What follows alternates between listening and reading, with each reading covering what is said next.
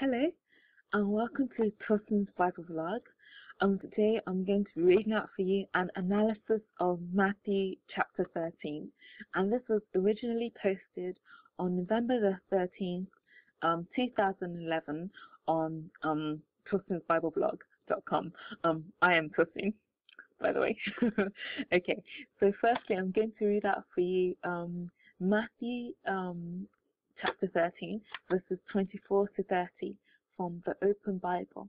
The Open Bible is a free and accessible translation of the New Testament, which I am translating, and it's made available at tosinsbibleblog.com, and it's available for you to download free and to use freely. It's very, very free of copyright restrictions, so I encourage you to check it out. Yeah. Okay. So Matthew 13 verse 24. He shared another parable with them, saying, "The kingdom of heaven is like a man sowing good seed in his field." Verse 25. While everyone else was sleeping, his enemy came and sowed tares among the grain and left. Verse 26. When the grain had grown and was bringing fruit, the tares also appeared. Verse 27.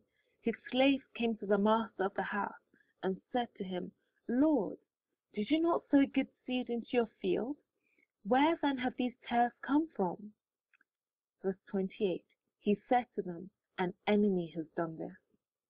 His slaves then asked him, "Master, do you wish that we should go to gather them up?" He said, "No, in case you accidentally uproot the grain while you are gathering up the tares." Verse 30. Allow both to grow together until the harvest, and at harvest time I will say to the harvesters, gather first the tares and tie them into bundles to be thrown into the fire, then gather the grain into my barn. Okay, so that was the Bible reading.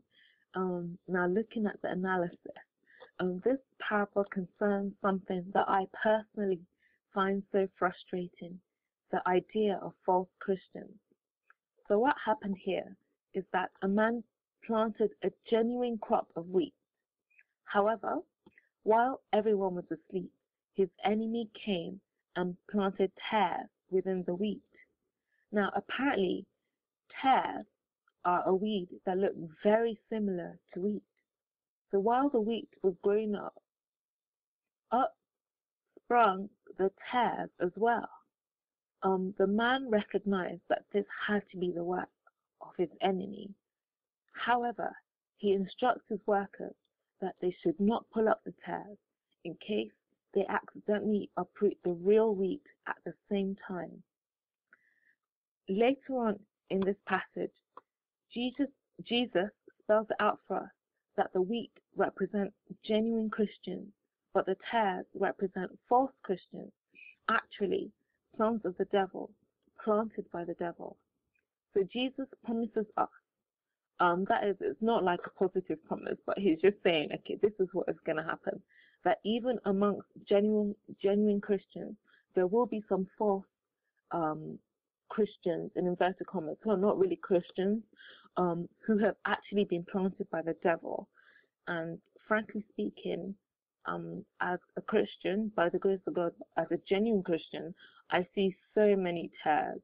There is a long list of supposed tele-evangelists who claim to speak for Christ and for his good news, the gospel, but who never actually preach anything related to the Bible in the slightest.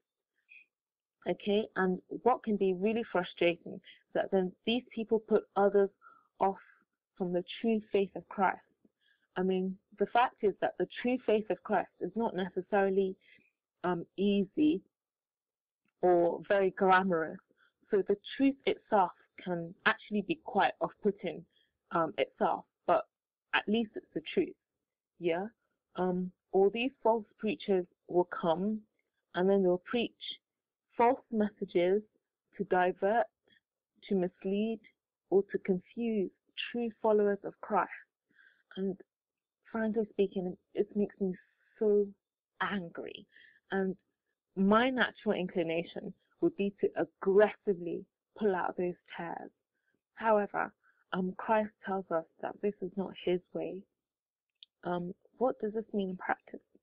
To be honest, I'm not 100% sure what that does mean. Some Christians or pastors maintain blogs where they criticize, sometimes very, very damningly, other Christian leaders according to their doctrine. And I myself have done this on this blog before, and I have been so tempted to do it. In fact, I've done it quite recently on Tottenham's Bible blog, and I may well do it again. The truth is, I'm not.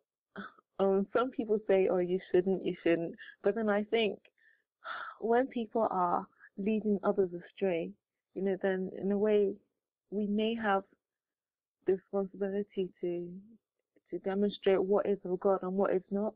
But that said, I know that there are ways of doing it, and that is always the problem.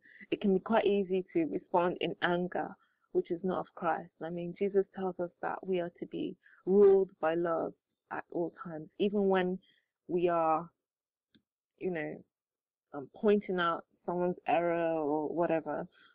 That should be done in love, and I know that that would be my main issue. That it will be the anger within me that is speaking, which is not of Christ. Okay. And the question is, does this count as pulling out the tares? And before I initially wrote this blog post, I may have said yes, that that is what we're not supposed to do. That's pulling out the tares. But then on reading the story more closely, I'm thinking that maybe it doesn't count as pulling out the tares. What is clear before we start is that as Christians we have to maintain good and excellent doctrine, and the supremacy of the Word of God, the Bible, cannot be allowed to be questioned, especially by the people who are supposed to be defending it. We have to give God his place of being number one, and we have to elevate the Bible as the one reliable, unchanging, fixed medium by which we can accurately assess who God is and what he is calling us to do. Okay? I definitely do not believe in cultivating a ministry to pull other ministers down, or other people who claim to speak for Christ. But I do feel that blatant corruptions of the Word of God have to be challenged and corrected. On reading this passage, it states that the reapers are the angels. They are the ones asking whether they should uproot the tares. It is, in my view, as if this passage is explaining why God allows these people to carry on spreading their lies against him and against his truth. So it's not as if Jesus is using this passage to tell us why we should not uproot the tares, but rather it might be that he's explaining why God does not uproot them, or why God does not send his angels or his ministers to uproot the tares. On the other hand, that said, I guess if the angels have to be careful about accidentally uprooting true sons of God, we also have to be careful when challenging false ministries, so that people who are genuinely of faith, but perhaps not as rooted as we are, do not get uprooted from their faith by our actions. Yeah. So on one hand, yes, I would say, okay, we have to be really, really careful about the Word of God. We have to challenge lies when we see them, but then we have to do that in a really, really, really careful and prayerful way, so that real Christians do not get thrown off from the way of Christ. Otherwise, if, for instance, react through anger or through retaliation or whatever, then people can be damaged. And their faith, their trust in Christ can be damaged. Yeah? Okay. So if you're not a Christian, but you are considering whether the faith of Christ might be the truth, it definitely is.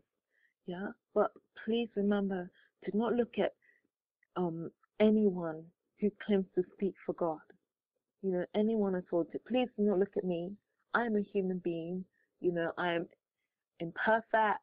I have weaknesses like everyone else.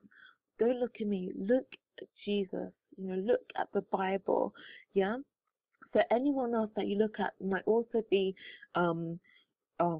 simply human, like I am, or they might be experiencing moments of weakness, like we all do, or they might actually be tares, which would be that they're not even Christians to start off with. Yeah.